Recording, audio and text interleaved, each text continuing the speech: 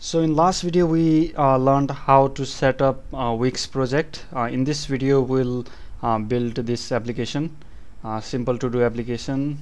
This will help you to learn how we go about building apps on Vuejs. So let's get started. So when we visit, so when initial page loads, it is loading this component, to do component. You can see that on router. So everything will be happening inside this to do component. Alright, so simple single page component. First I've created this toolbar. By the way, I have npm start running so that it is compiling all the code changes. Okay, so toolbar contains one div, that is this heading. So this heading and this another one, add task button. So when we click on add task, it is it is calling this add task function. So this contains this code contains basic styling. So yeah, you can find this code on GitHub. Okay, so toolbar is complete, and when someone hits on this add task, we are showing this model window. So in this browser it looks weird, but if you connect your mobile phone Android device, it will look perfectly fine. So when someone hits add task, we are calling this function, and let's go to that function. There we go. This add task function is calling this model, and this is the model title, and so this is the Vuejs this module, model module. First we need to import this.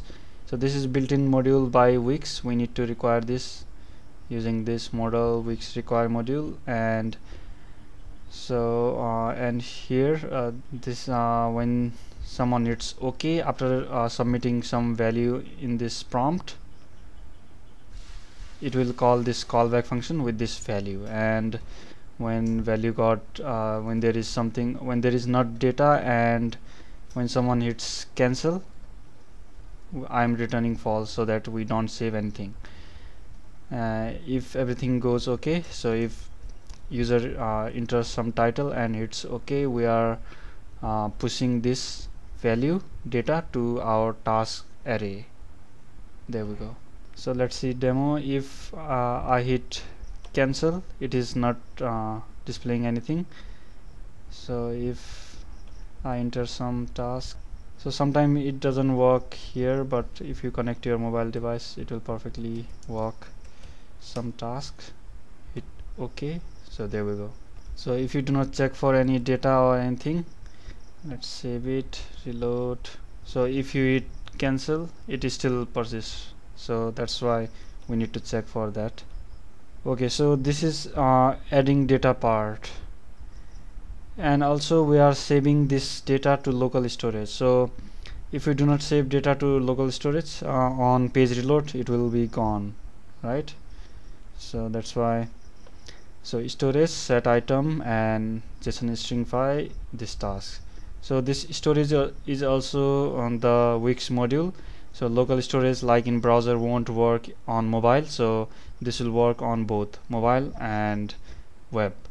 That's why we need to import this module, storage module. And this is the syntax. We give the item key and then save whole task as a JSON string. And when component is mounted, we are getting this task from our local storage. So storage get item, and this is the syntax on event. If everything goes okay, success, then we are parsing that JSON string and pushing all those item, assigning those item to tasks. And after that is done, we are loading all list of tasks. We are looping through all tasks and displaying all tasks here, and also showing this button done. So currently done is just removing tasks. We can optimize this in later videos. For now it is perfectly fine. So remove is just removing item from array, nothing much, just removing item. So if if this task variable task array changes, we are constantly watching that task variable property, and we are calling this save task method if anything changes. So the change happen when someone adds tasks and removes tasks, so we are constantly updating our local storage on those events.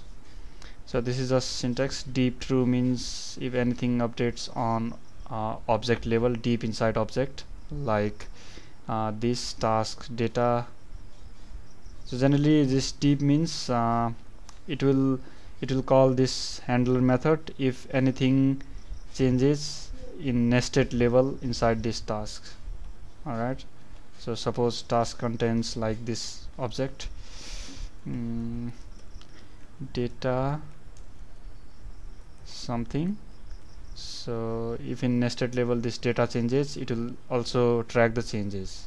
That's what deep means. Okay, so if you want to know more about this module and this syntax, you can see on weex documentation. Go to references, and here you'll see built-in components list that we used, cell and model. Yeah, you can get all examples here. Okay, so this is basic task, and here are all styles related to those. Yeah, basic styling. Okay, so this is very basic. So this list component is supplied by weex, so it will work for Android, web, everything. So cell is just inside list. It is for performance reason. There is this component, and yeah, so this simple component, simple app. So once you are done with coding, once you are satisfied with app, you can create a .apk file that you can install on your mobile phone by running npm run pack android. So this will create the apk file. Also, by the way, if you want to change anything related to this app that will be created, you can change it here. So currently app name will be weex app, and this will be the text that will be appearing on mobile. You can change all those settings here, android.config.json. Okay, so it is done. You can see this Android application apk file created inside release android and weexapp.apk. So currently we gave name this weex app, so it created like this. You can change that anything you want. So just copy this, so just install this on your mobile phone, and you'll see your app running on your mobile. Okay, so I hope this video helped you to create basic weex app. So this is just getting started. We'll create more complex application later in this playlist, so keep eye on this playlist, creating weex app.